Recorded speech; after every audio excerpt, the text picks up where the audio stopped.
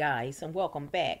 Well, you remember the handwritten will that was allegedly by Aretha Franklin, which was found in her couch after her 2018 death? Well, a jury came in today and said that it is valid. Now, this is a critical turn in a dispute that has turned her sons against each other.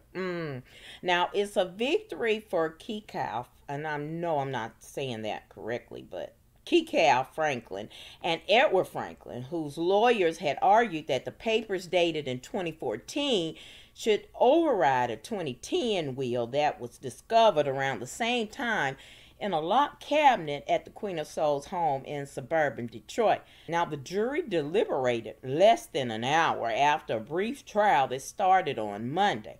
Now, after the verdict was read, Aretha Franklin's grandchildren stepped forward from the first row to hug Kekau and Edward. I'm very, very happy. I just wanted my mother's wishes to be adhered to, Kekau Franklin said, which that is Aretha's baby boy. Now, we just want to exhale right now. It's been a long 5 years for my family and my children. Now, as you remember, Aretha Franklin did not leave behind a formal typewritten will when she died 5 years ago at age 76. But both documents was with scribbles and hard to decipher passages suddenly emerged in 2019 when a niece scored the home for records. Now, in closing arguments, lawyers for two of Franklin's sons said there's nothing legally significant about finding handwritten papers in a notebook in her couch. It's inconsensual. You can take your will and leave it on the kitchen counter. It's still your will. Now, Kekau and Edward, which is Kekau is Aretha's baby boy, and Edward is her second born child, had teamed up against brother Ted White, who favored the 2010 will. Now, White's attorney Kurt Olson noted that 2010 will was under lock and key. He said it's much more significant than papers found in a couch. Now, Franklin's estate managers have been paying bills, settling millions in tax debt, and generating income through music royalties and other intellectual properties. The will dispute, however, has been unfinished business. Now, there are differences between the 2010 and the 2014 versions, though they both appear to indicate that Franklin's fourth son would share income from music and copyrights.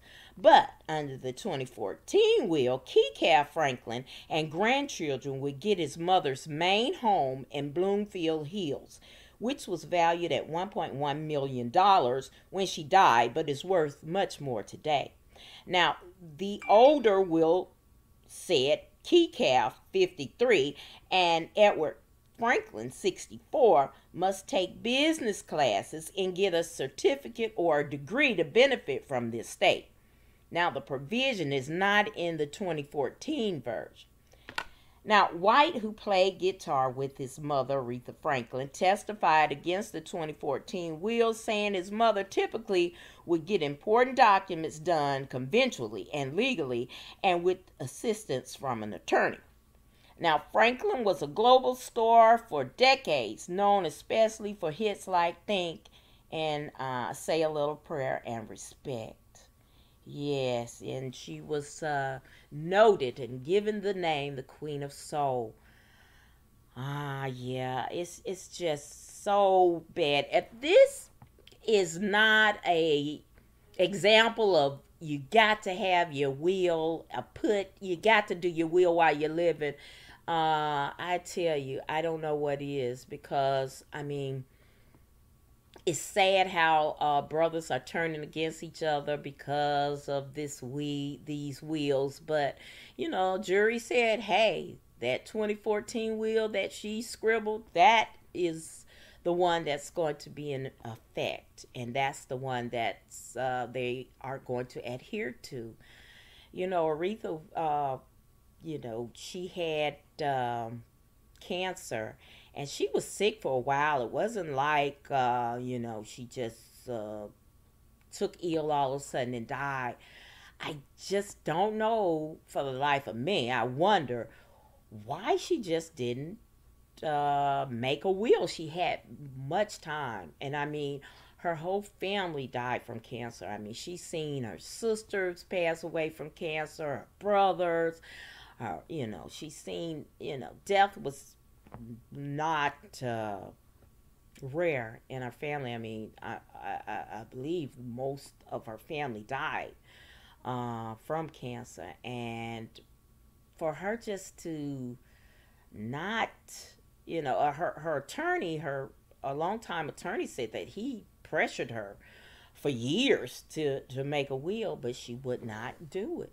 And I just don't understand why she didn't. I mean, it wasn't like she, even though she had cancer for a while, which she denied. When someone, I forgot what star, I don't know if it was Dionne Warwick or someone, came out and said that the star was falling ill and wasn't looking good, and her publicist came out and said no, Aretha's doing fine, and and I don't understand. A lot of stars do that. They don't want their illness to be known, but that's okay to keep that private, but not to make a will. And I don't understand, especially when you got something, when you got assets like Aretha had. But I hope the family can find some closure in this new verdict that came out today, and I hope they can patch this up and be the brothers that brothers should be tight, brothers should be cool, brothers should be, and I hope the family get back together. That's what I hope and pray.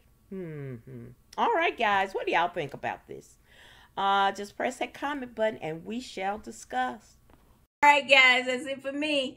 Thank you so very much for watching, and I hope you will like, share, and subscribe to my channel. And as always important, be blessed, y'all.